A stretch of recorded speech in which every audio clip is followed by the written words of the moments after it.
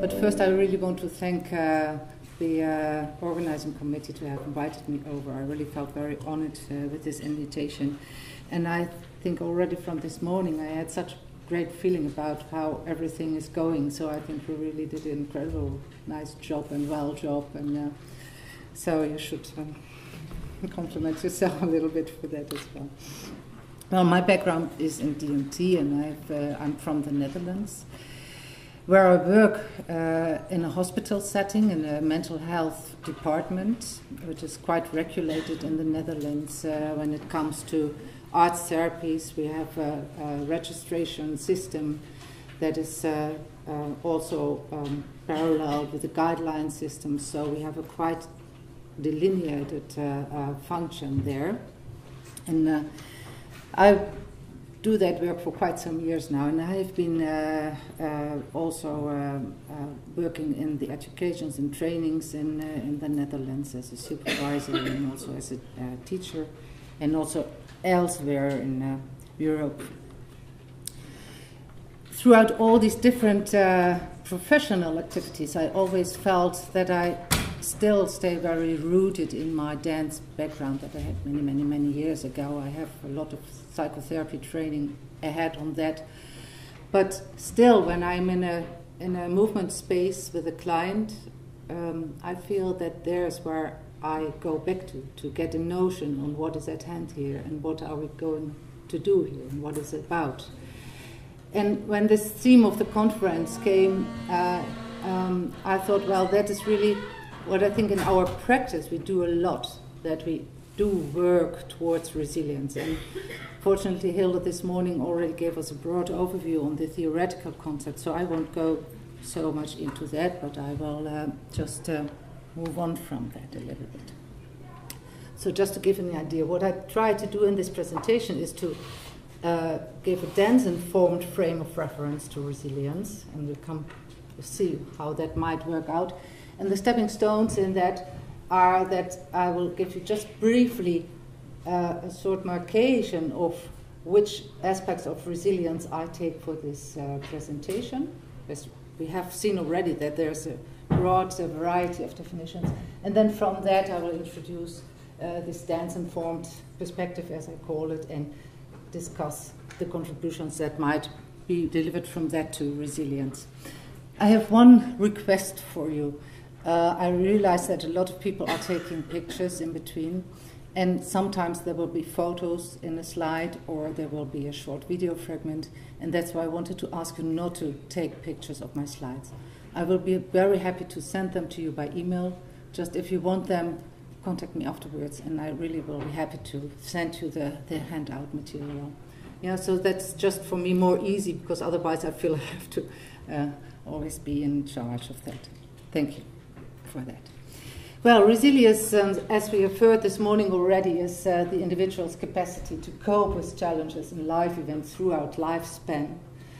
That might be specific contexts, like a war zone is of course a major context for that. But also in daily life or throughout development, resilience is, has to be in a person's life to meet all the challenges that kind of come on their way. From that, many researchers in resilience define it as a dynamic process of adaptation. We had this discussion on adaptation this morning, and I think the adaptation here, maybe we should replace it into a coping or So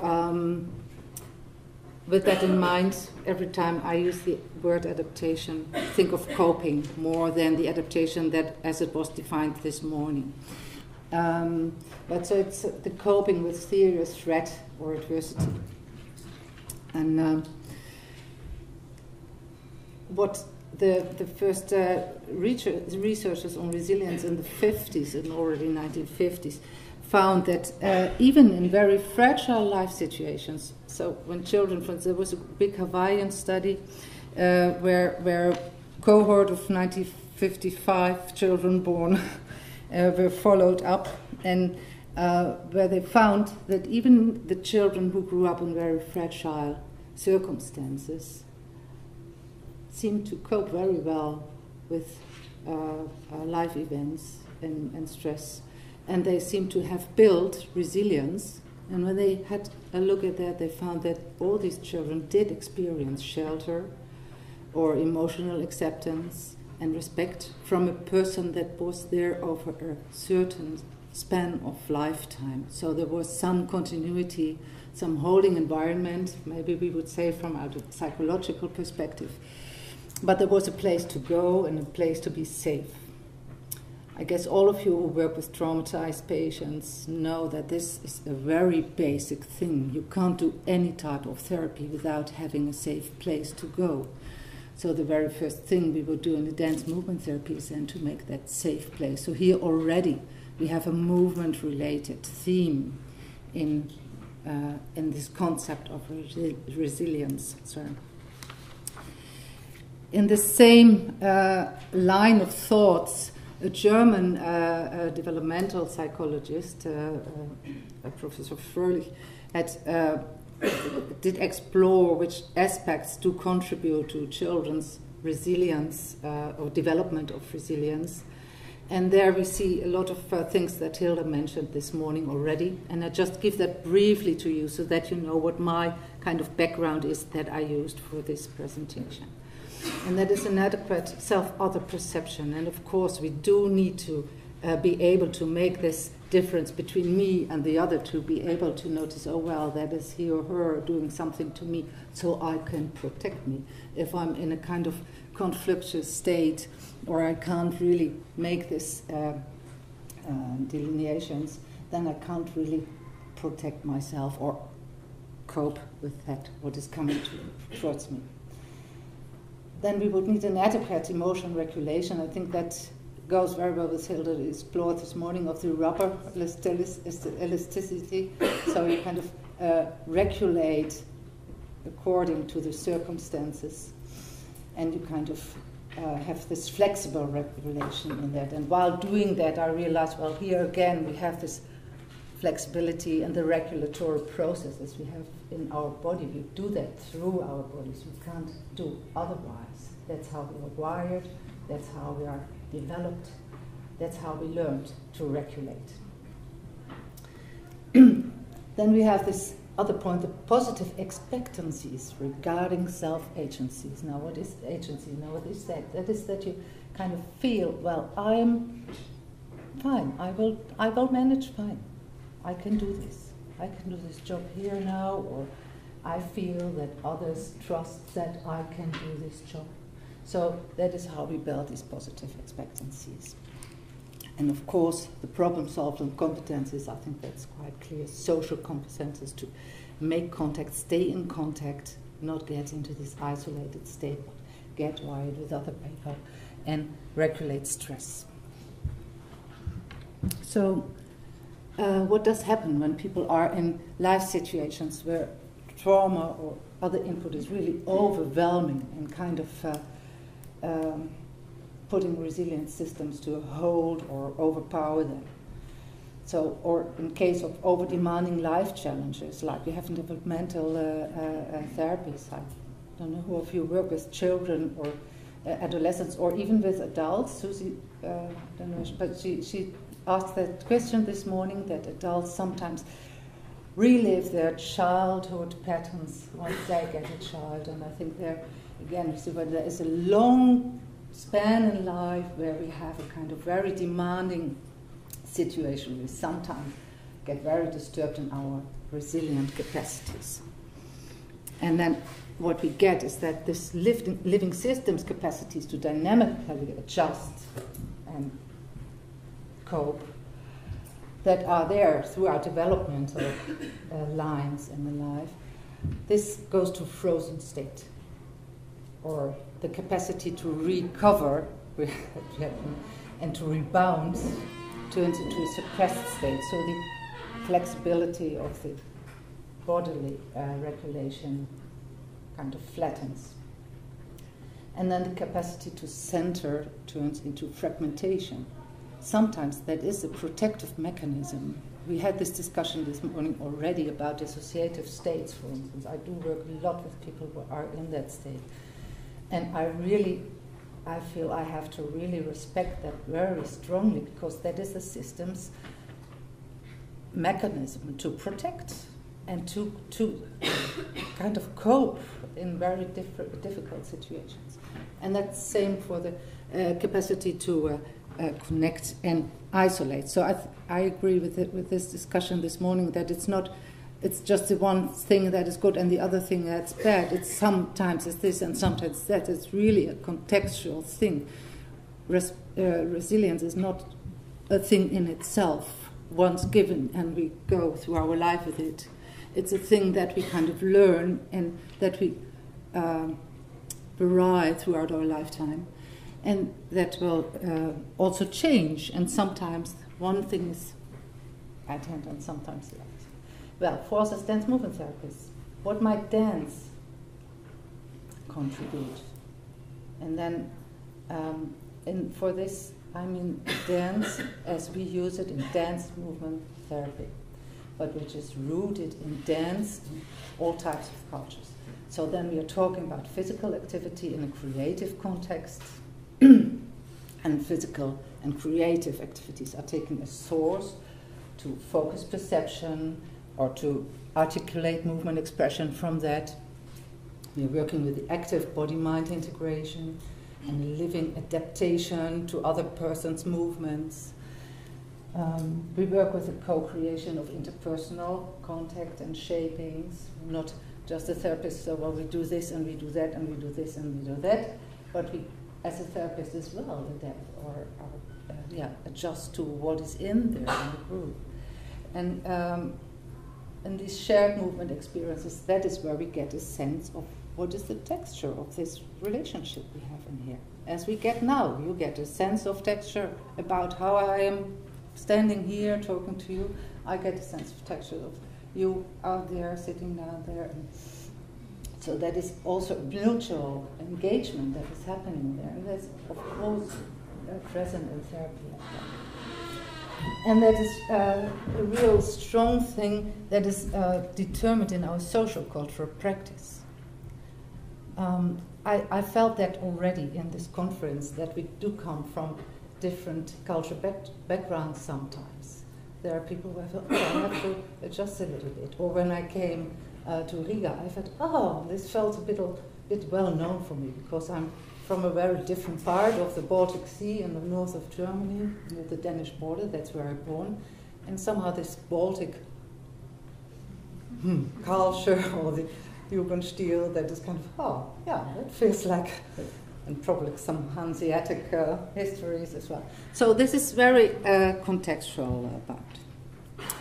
So what are we talking about in terms of movement and therapy? I try to somehow give you an idea about that. People where I work, I work with very fragile patients. So people who come in generally don't have this connection. If you ask them, what do you feel in the body? They don't feel so very much. Or sometimes people say, well, I can see this is my hand, but I don't feel it. It is out there, I can see, I know, I've learned that this is my hand, but I don't feel it. So if you ask for tactile sensations, for instance, they can't report about that because they really can't get there. So I guess that is part of our work, that we kind of see for how can we reconnect so that this can be a source for a resilient position.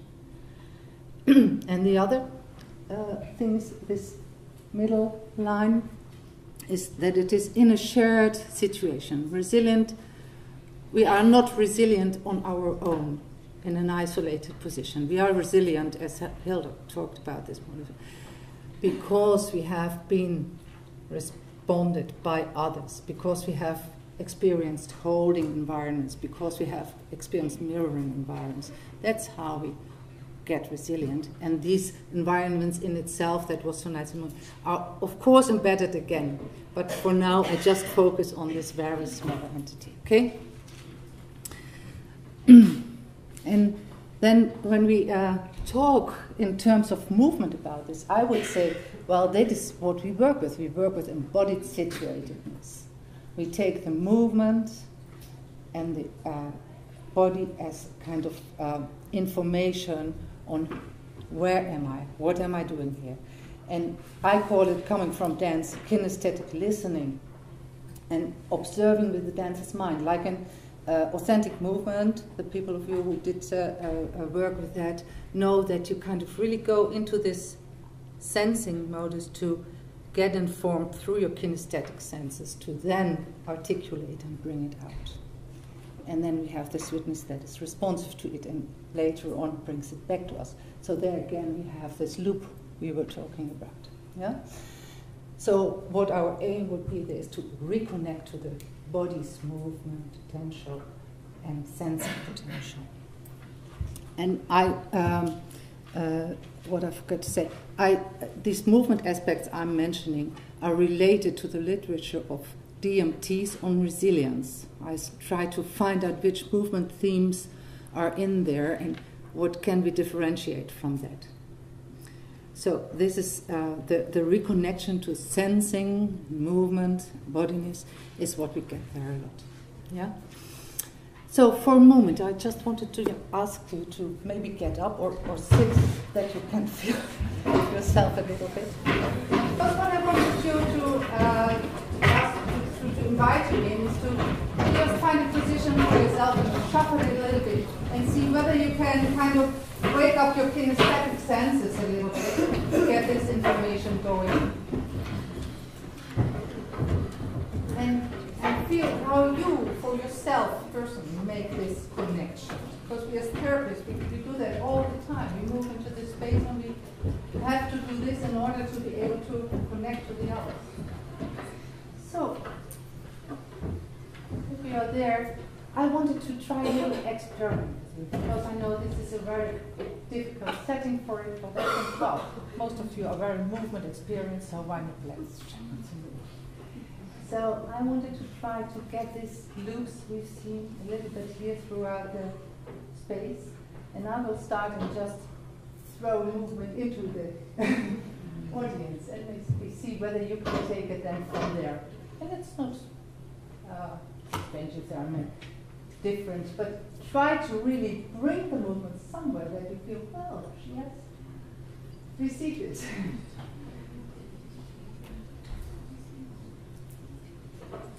And see whether you can find far loops maybe sometimes.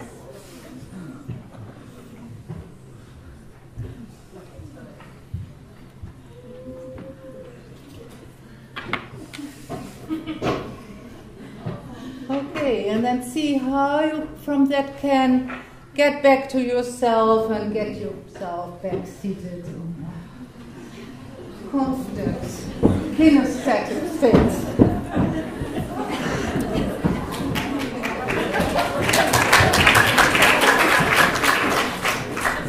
Thank you.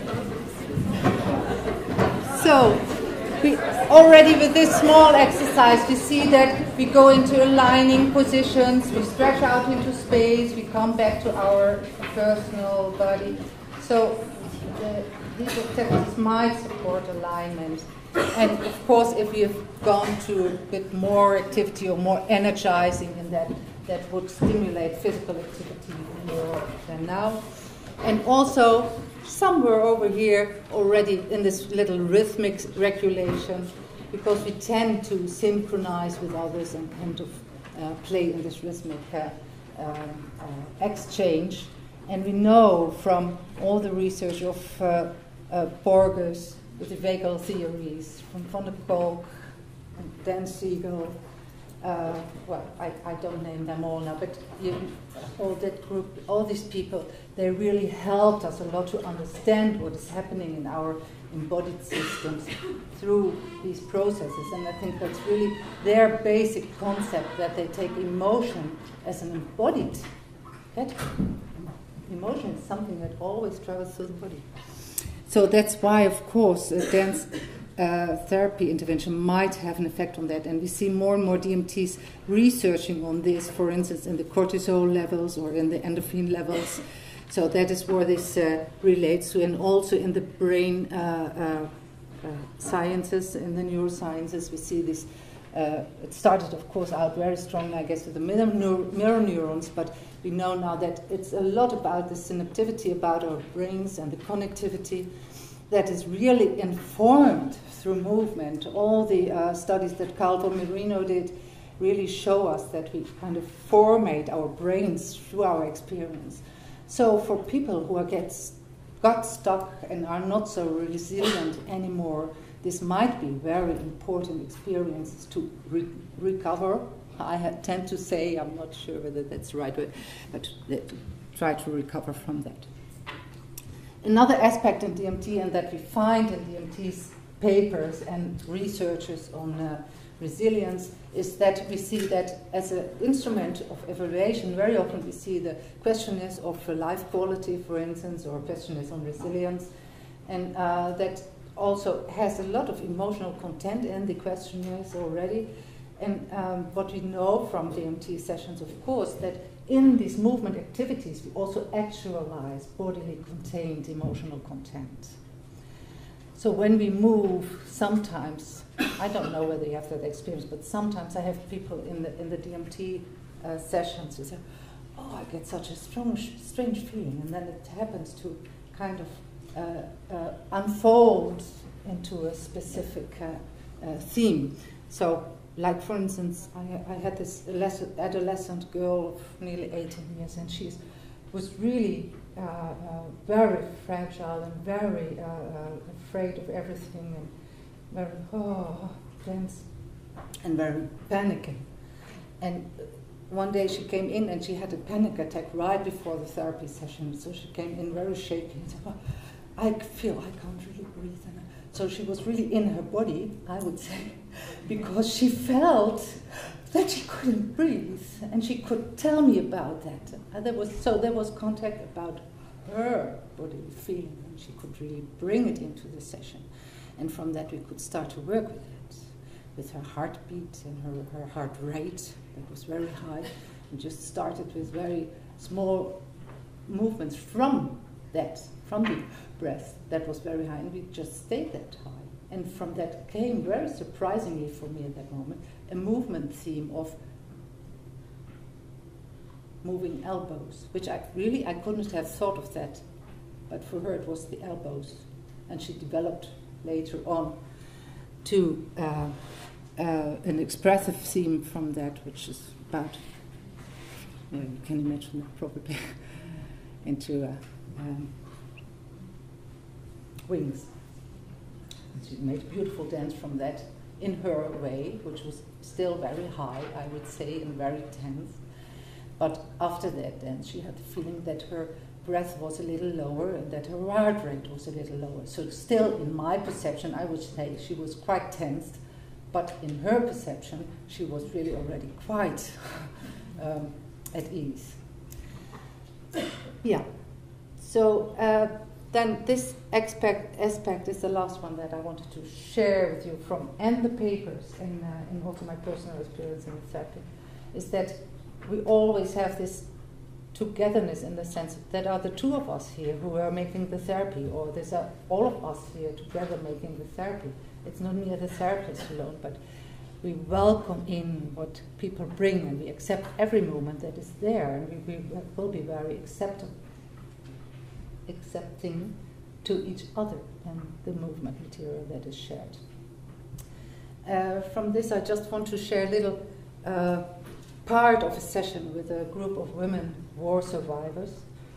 8 women from different countries who come into the dance studio, and you can tell from their clothing already that they come from different cultural backgrounds, and also you can hear that there's not so much verbal exchange because they are not all from the same language culture, and not all of them are already as far in Dutch that they can share in Dutch with each other.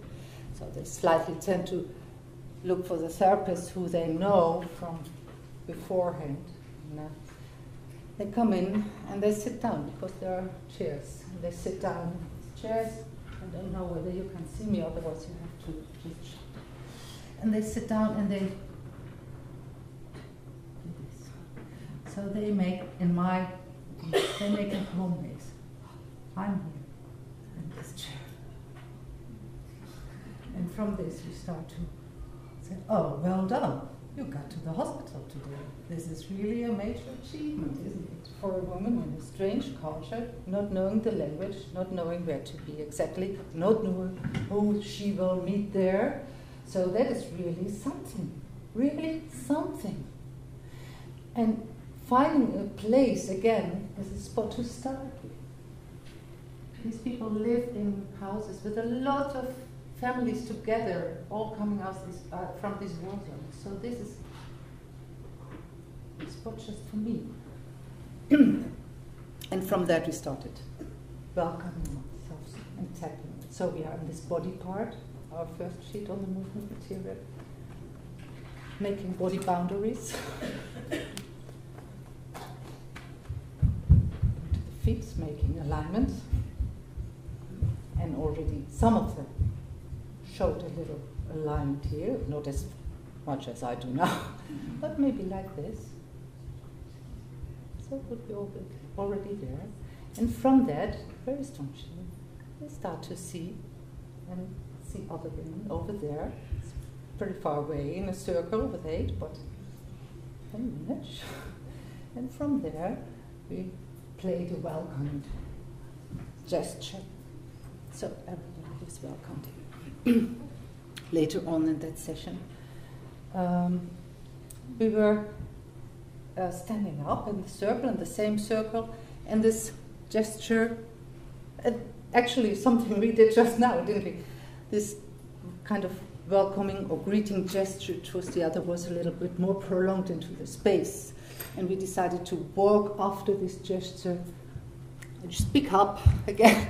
We walk after this gesture just to the person at the other side and take her with us on the way to a next woman.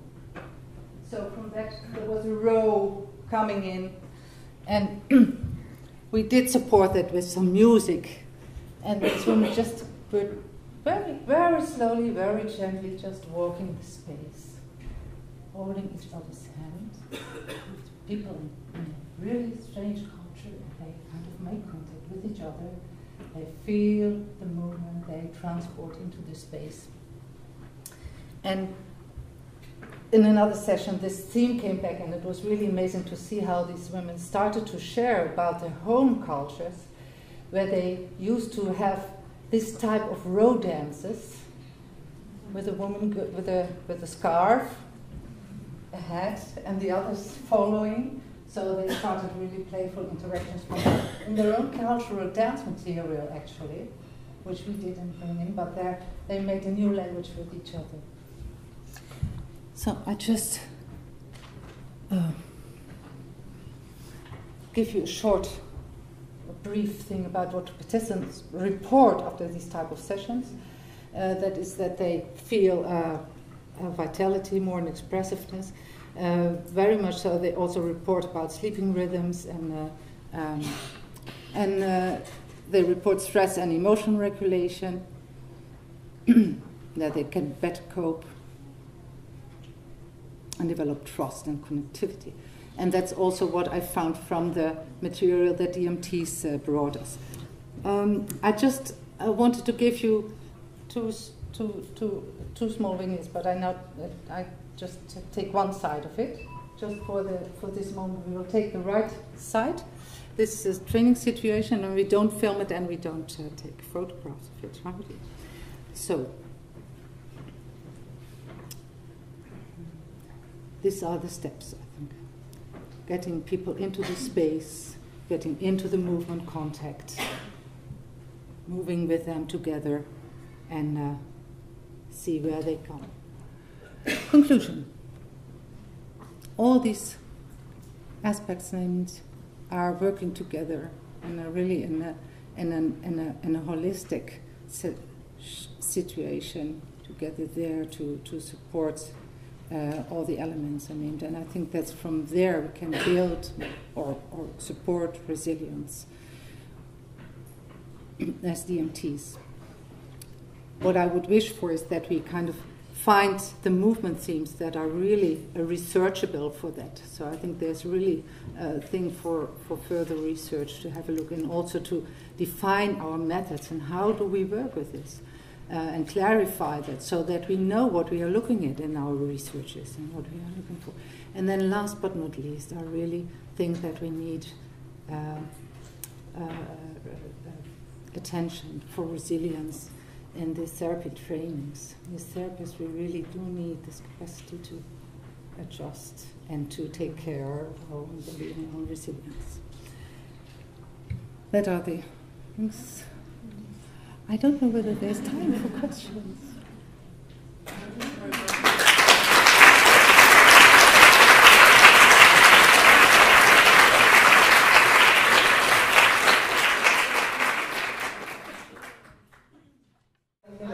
It just came to my head that it's really important that we find a way of being our own agent, but sometimes we can do that as a reaction to the difficulties or the lack of support or whatever.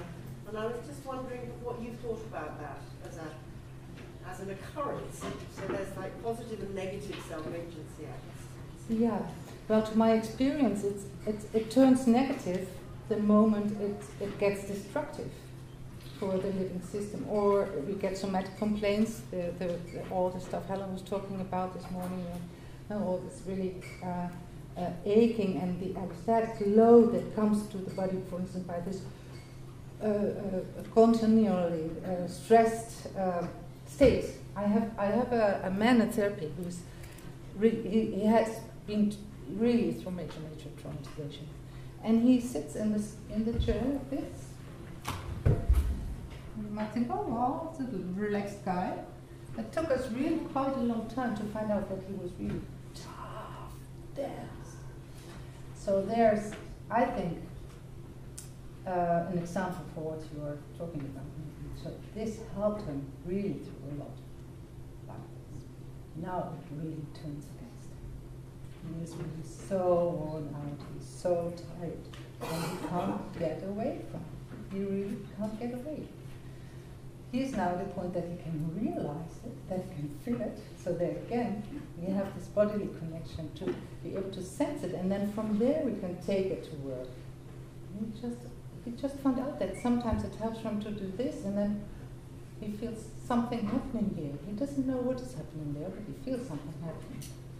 Or he can feel that when we relate, when I mirror something, for instance, so we have this emotional rebalance in there, huh? That he then feels something happening, but he doesn't know, but he feels that something is happening.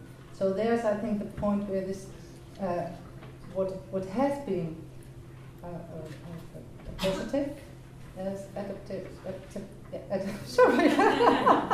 positive adaptation turns into a negative, and he realizes that by having complaints. And in our type of therapy, we really want to get to that point where he kind of can rebalance, find balance. I mean, his balance will be another one than mine. So, yeah. Does that answer your question? Thank you. Yeah. Rosemarie, that was an inspiring, lovely talk. Thank you very much. I found that very inspiring. And interestingly, one of the most inspiring bits was when we all got up and moved. And I realised that how much perhaps all of us feel isolated, and when we're together, like-minded movers and souls, that something gets constellated, and there's a great deal of potential.